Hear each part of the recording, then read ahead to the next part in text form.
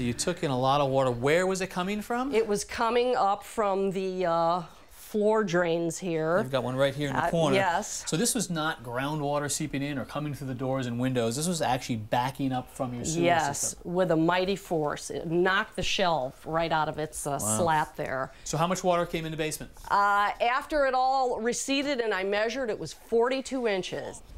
You know, the frustrating thing, Kevin, is that I thought I had a system in place to prevent all of this. And obviously it failed. It sure did. So we have called in a local expert to tell us what happened with that system and what the solution is. Dennis, how are you? Kevin, good. And yourself? So what are we looking at here? We've got a giant pit here in the front yard. What is this?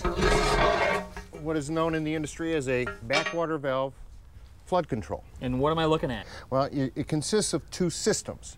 This first system is a check valve in line with the sewer line. So a check valve, it's basically a one-way door. In this case, it's open to allow sewage to flow from the house out to the street.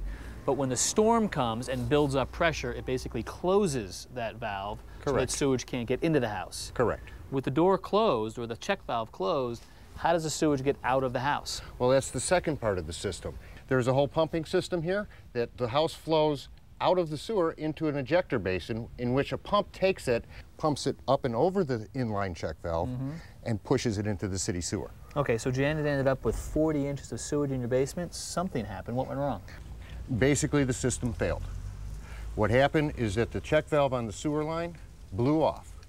It allowed so much sewage to come in here, overwhelmed the pump, and it failed. Okay, and what's the solution? Replace the entire system. Sounds like a lot of work. We better get to it.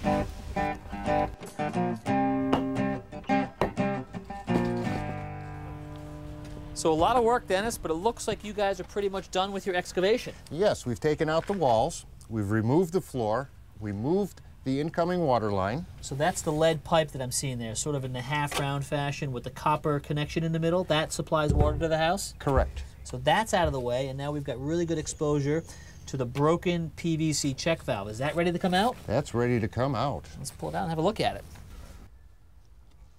So here's the old PVC assembly. Do we know what failed? I can tell you exactly what failed.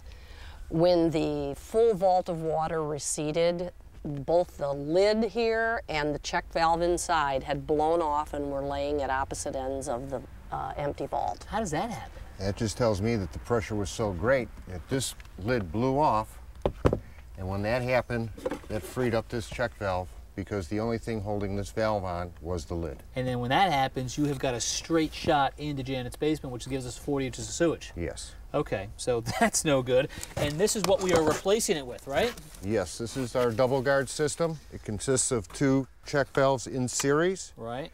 Along with the overflow. And it's not PVC. And it's full cast iron. And these are not screwed down, they're actually bolted in place. Correct. So that should hold up. And here's a little mock-up you've got of one right here.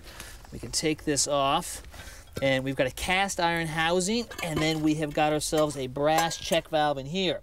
So under normal operation, sewage flows from the house past the check valve to the street. During a storm, brass check valve is shut, and none of this city sewage can get past it, or in this case, past two of these. Correct. All right, well, let's get this guy in.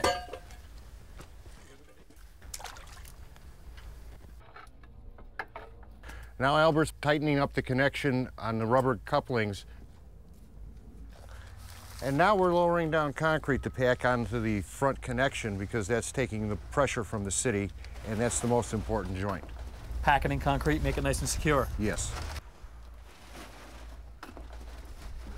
And now we're adding aggregate to the concrete in order to strengthen the base around the valves. And now we add water.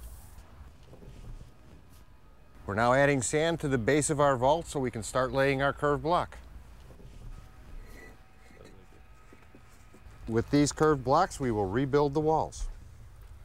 All right, well, it's a big job, and I know we still have some more work to do, but Janet, you are in good hands with these guys. Dennis, thanks so much for helping us out. Thank you.